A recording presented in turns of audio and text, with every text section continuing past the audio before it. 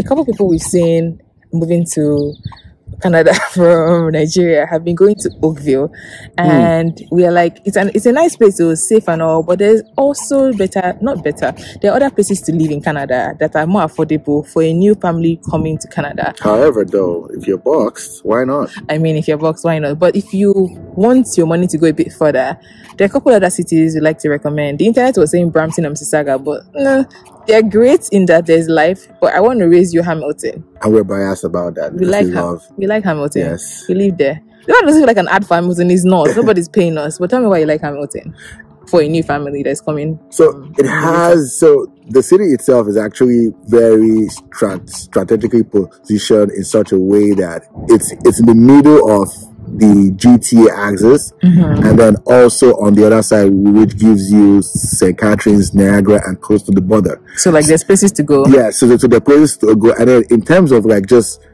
settling in, it has all the things that you're looking for. A good number of Black people in the community. So you're healthcare system. There are lots of hospitals. Yeah. There are a number of companies that have their main offices there. And if you have to travel to Toronto for work, how far would it be?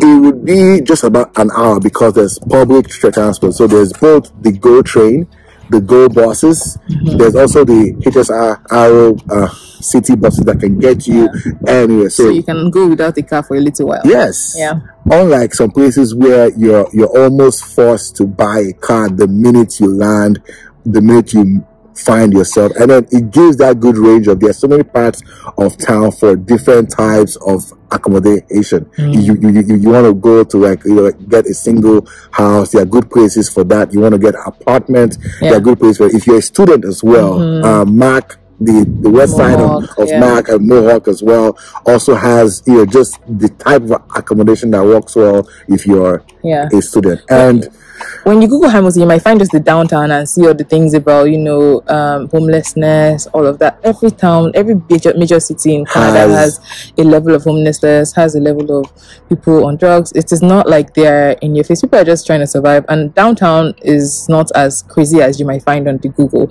And it's actually looking good now. Yeah, it's looking great. We drove by there a couple of weeks and then like all the new builds are coming up everywhere. It's looking really nice. So and it's not just downtown Hamilton. There's Stony Creek, Ancaster, Binbrook, Mount Hope. All of those count as Hamilton-ish. So like there are many places to settle into the town, into the city. And the Restoration House Hamilton, if you're looking for a church as well, it's RCCG, yes, it's great.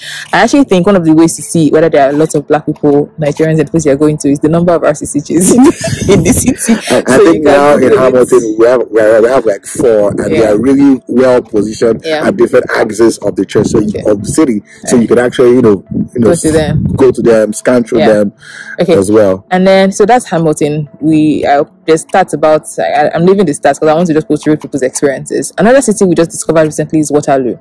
Waterloo is it's Waterloo Kitchener area. It's like a tech hub-ish. Lots of tech companies around there. There's Google's big office there. There's SAP, Oracle at head.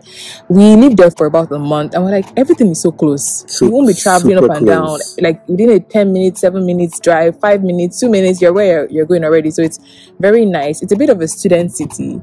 Like there are lots of students there because of the schools. University of Waterloo, Wilfrid Laurier, Conestoga College. It's nice. It's very nice. And if you want a slower pace of life as well, it's a good, not like slow as in there's nothing to do. It's a good, like there's amenities and it's nice. But it's not Toronto kind of crazy, right? The reason why I don't think Toronto is necessarily a good place when you're just landing is that it's crazy. Traffic all the time. It's packed with people. Housing is mad expensive, and you just get a shoebox for the price. So if you really want to be in the middle of the fun, sure, go to Toronto, go to Vancouver, the main big cities. But like there are other cities, and I feel like when you're new, you don't really know much. So this is me sharing information. I've been in Canada for over 13 years, and it's been in Canada for 8 years. 8 years. So we have some experience. Which other city have I skipped? Would I recommend?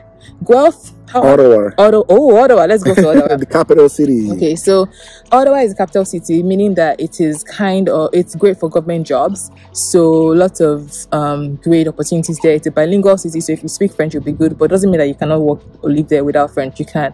I don't really speak French, and I schooled there for 4 years. It's a slower pace of life. I compare it to Abuja. If you're Nigerian, you can it's that vibe. It's very nice and chill. What else did you say about Ottawa? It's spacious. Like every time we get to drive, the roads are very wide. Every time we get to drive there, it's spacious. And I think it's also built by smaller like towns as well that come together to make it good. And then just that sense of that you're actually in the capital city. There's definitely access to public transportation. Yeah. There are a number of jobs, and then of course if you moved lots of miles away from your country, one of the things that you're definitely looking at is a good job. It's a good job. Which I'm defining now at greater than 70K because you need to survive and thrive. Yeah, thrive, and then also like schools too as well. Yeah, like most University of Ottawa, Carleton, Algonquin. Yeah, and because once the schools, anywhere you have schools like this, universities or colleges, businesses tend to thrive around them. So people doing investment for houses, people just building their businesses around that school environment. What does that typically mean? That during school, terms, those places are busy, they are popping. But of course, in the summer months as well, where schools are either just kind of slow paced, you still get to enjoy some of those because those businesses don't shut down during summer. But it's a nice place. It's a good place, and it's more affordable when you move. And they have a good train system. Oh, the train is awesome. It's clean. Toronto's train is there. The Toronto has a really extensive transportation system, yes, but the trains are kind of like, they can be a bit cramped. They are cramped during rush hour. They are not as Ottawa's train is clean and beautiful. It feels like you're in a plane kind of vibe. They have good buses as well. Yeah, and I think one thing for me about Ottawa, if I were to live there, it gives you that access to Quebec. Oh yeah, it's close. It takes you about 2 hours to Montreal. Yeah, 2 hours. So you can always have that French day trip experience with your family, and then head back home on the same day as well. Which we've done. Yeah, we've done that. I don't know too much about Quebec, but I know that they have a good Black population as well. I'm including that because I feel like when you move to a new country, you want to have some people that are like you. You want to be able to find African food easily. So like all these places that we're mentioning have African stores in them. Brampton and Mississauga are good as well, but it will be expensive because the closer you are to Toronto, the more expensive it will be. But if you're looking for access, you don't want to travel too much to work, consider those. All right, I'm going to leave Ontario a little bit. Calgary, Edmonton are in Alberta. Those are two different places, Calgary and Edmonton. They have a good number of Black people.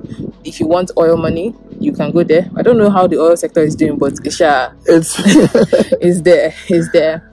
And then Halifax. I've heard Halifax has Black people. I'm surprised, but because I didn't know, but apparently it has a good number of Black people as well.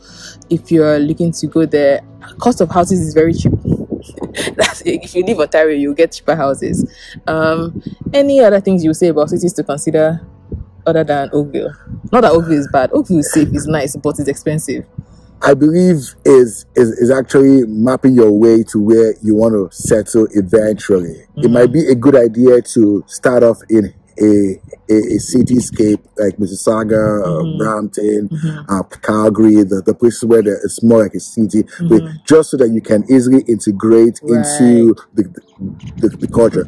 We've been to places, we've lived at places where it's more like a village style, rural area. You don't have access to much, so being new, you definitely need to make all the friends. ones we've mentioned are not rural areas. So we're talking about Listowel, Elmine, places you don't even know. But yes. Yeah. So it's always good to have that in mind is where is it that you or your spouse going to have a job? Are you going to work remote? Are you going to work from home? Where are the kids going to go to school? And just access to a community. That's probably like the huge one. Yeah. All of these, you now need to rank how these are very important to you And before you make a move. Almost every civilized area, not almost, every place where there's a bunch of houses, Canada is great. There will be schools, there will be hospitals. Yes. So you don't have to really worry about that. Like, the planning here is your taxes are working for you. So if you find a place, don't necessarily worry about their good schools or anything. Is it safe? Relatively everywhere is safe. Like, okay. So I just wanted to share more information so that you at least have access to more options, and then you can take it further from there, do your own research. Don't necessarily just stick to what Google is saying. And also, you're not stuck. When you come here, you can check out the place for a while and decide that, you know, this doesn't work. It's not really working it doesn't for work you. for you, Yeah. and then you'll find a place. Find a different place. So yeah, on that note, tell them to like, subscribe, and share. Well, like, subscribe, and share. All right, I'm Pakwaya, and this is Obi, and it was nice chatting with you guys. Bye.